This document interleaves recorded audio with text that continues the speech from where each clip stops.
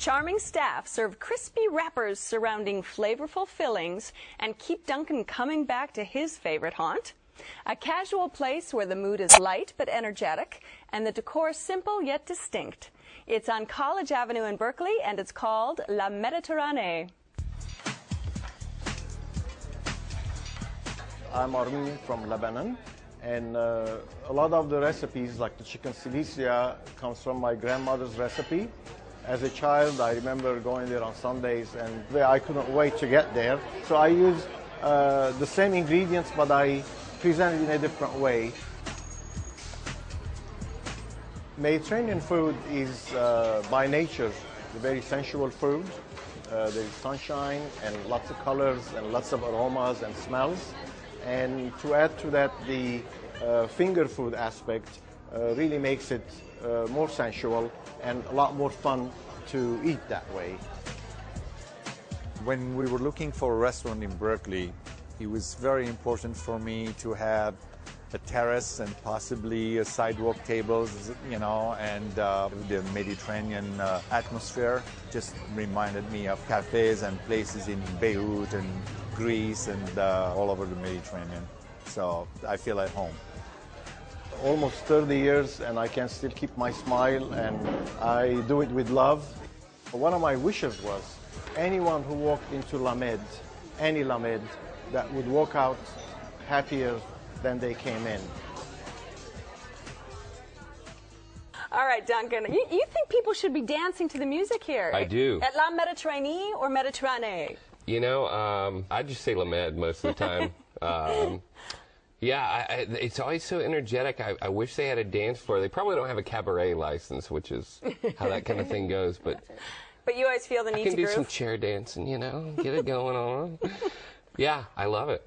And what do you get when you're there? Same thing every time for 8 years. I get the 3 phyllo combo. Oh my God. Yeah, Same thing for 8 years, and a lot of my friends make fun of me because I'm always after the perfect bite. And what I'll do is I'll look at the plate, scoop up something, and add to where on my fork there are 4 flavors or more. Right. And I'll cut off a piece of the garnish they have. They've got like a little pineapple, little orange, little banana, and I'll cut off a piece of that. Cheese too. Yeah, the Munster cheese. Yes. Yeah, the combinations are. If I was a mathematician, I'd just spout it off. But there's 4 cakes, 4 garnishes. And the combination of trying to get that perfect bite is just infinitesimal. Infinitesimal. It just gets me going. All the flavors were absolutely amazing.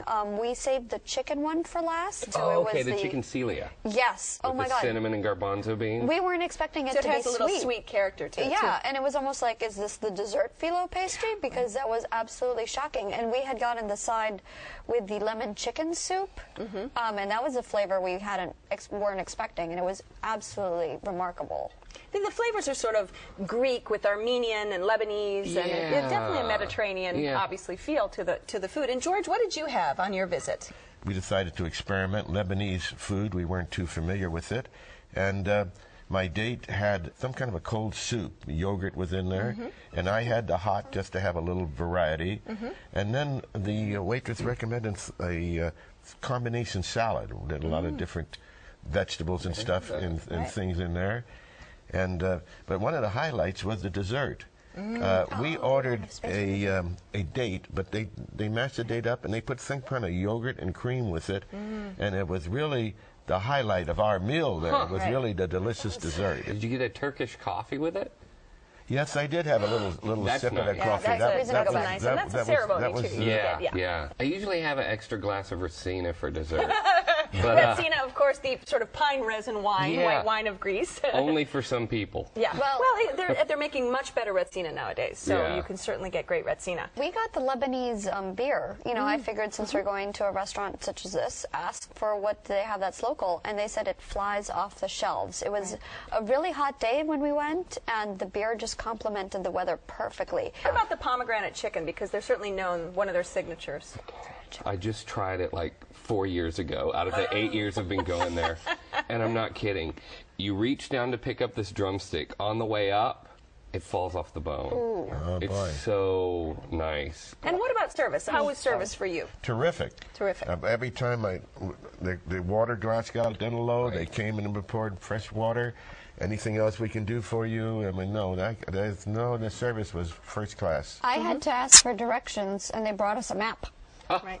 Yeah, and we're like, we're going somewhere else in Berkeley. How do we get there? And she's like, oh, we deliver everywhere. She brought over a map, and they were absolutely fabulous. Yeah, I think they're actually getting better. They started out really good, but they're picking it up. So this is your restaurant, Duncan. Give us a quick summary for people. Okay, it's delicious, flavor-mixing food. Treat yourself, pick up a copy of The Magus, and go read it with some Racina. Ooh, fantastic. All right, Patricia. I would say go and enjoy. Everything about the restaurant's fabulous. The waitresses are fabulous.